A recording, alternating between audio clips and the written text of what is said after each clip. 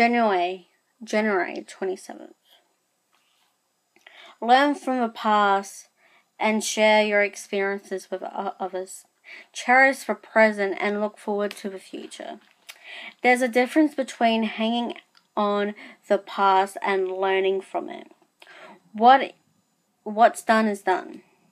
And I realized it's important not to dwell because I can't change whatever has already happened. But at the same time, I wanted to be mindful of the past and learn from my mistakes and my successes in life. The future excites me too. But at the end of the day, we all have it in this moment, and now we must cherish and love it. Go. Make a conscious effort to live in the present today.